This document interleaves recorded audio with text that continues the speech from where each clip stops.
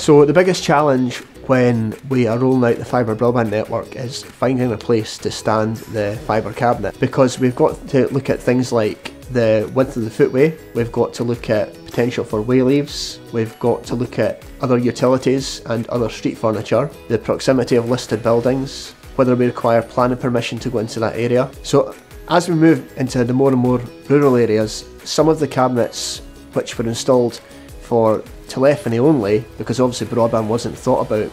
during the time of their installation, are in places where power isn't readily accessible. So when we build the fibre cabinet